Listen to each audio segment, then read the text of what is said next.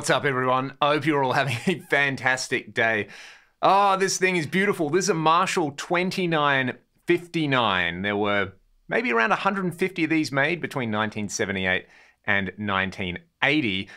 A super lead style layout in here with a few notable additions and tweaks. These originally came with built-in reverb. So yeah, a super lead with reverb.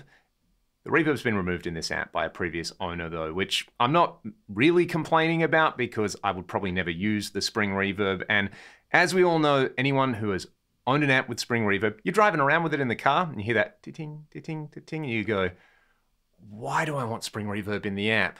Aside from that, the tone stack on this is also a little bit different as well. It's a plate-driven tone stack, so there's no cathode follower in there like on a classic Marshall. Means you just have to set it up a little bit differently. As we heard in the intro, it definitely does the 70s Marshall thing. The channels on this are actually internally jumpered. There's no 16 ohm speaker output.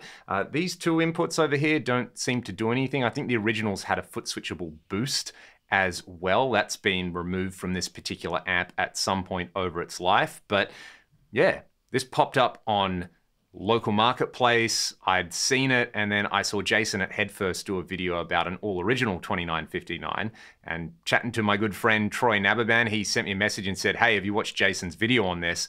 This one's local, and I went and bought it because I've been wanting a 70s Marshall for a long time. For that thing that we heard in the intro, it's just, you know, something that is so like foundational to so many of my favorite records and so many of my favorite players that I knew at some point I was going to get a 70s Marshall. This one popped up, and I figured because it doesn't have the reverb, but it has the extra tube already in there, it would make a great modding platform. So this one's going to go over to Jason at some point.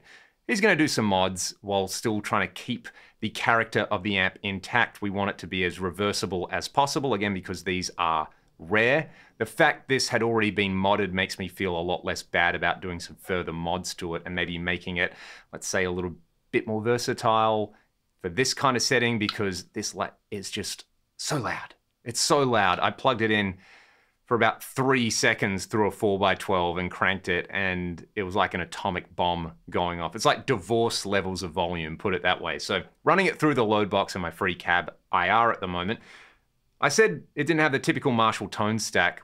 The JTM 45 reissue that I have, if you turn all the controls down to 0, you still get sound passing through the amp. You turn them down on this and, you know, there's no sound coming out of the amp. You just crack the treble though.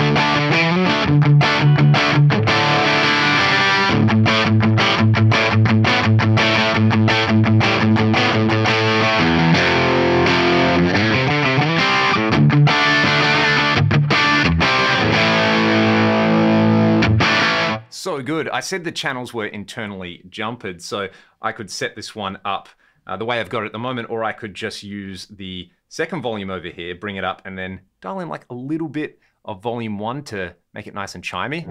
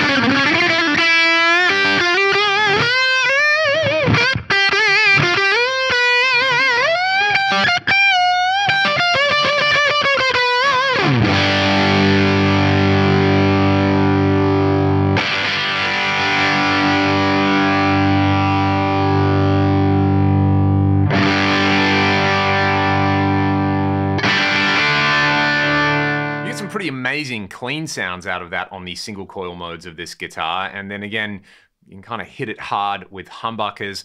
The vibe that it gives me is like a little bit of that AC/DC Power Age sound and a little bit of Rainbow, Long Live Rock and Roll, like that era of loud Marshall sounds in there.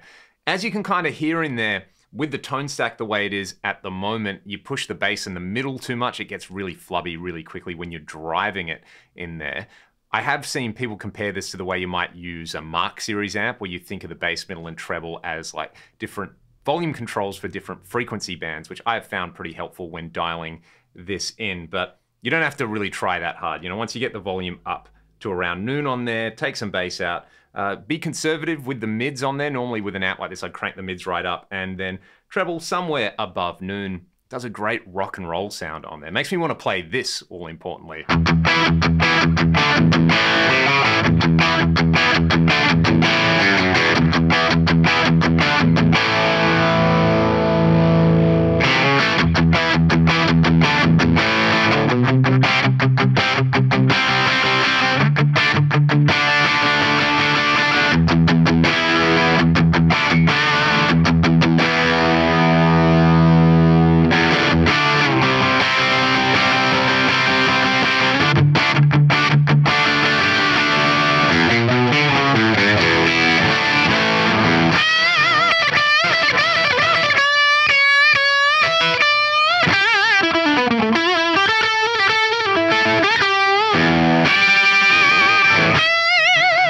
I'm just so glad, one, that I was able to find this amp and pick it up. Very, very fortunate. Normally these kind of things get snapped up really quickly.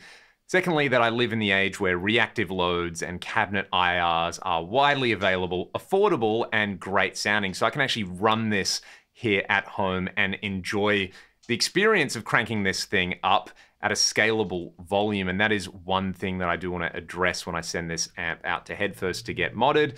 Some things that will maybe let me use it through a cabinet in this room, again, so that it's not at divorce levels in there. And also, you can hear in there compared to like a typical 1959 Super Lead circuit, it's like a little bit undergained. I think the amp just needs a service as well. Pushing it too hard, there's like a little bit of crossover distortion and a few other things. So it needs to have a birthday, to have some love, and have an absolute expert look at it. I've been talking about Jason from Headfirst a lot in this video. You should definitely go and subscribe to the Headfirst Amps channel. It's a wealth of knowledge, and Jason's original designs and mods are amazing. So stay tuned for the next part of the evolution with this amp. I'm really looking forward to basically using it a whole bunch, making some music on it, using it in my YouTube videos here, and I guess trying to just preserve the thing that is great about these old amps.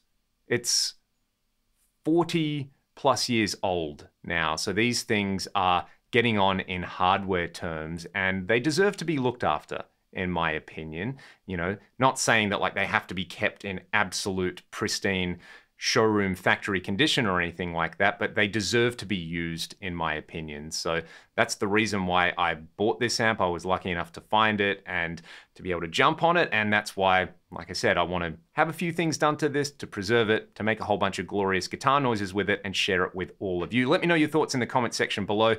Have you tried, or do you own a 2959?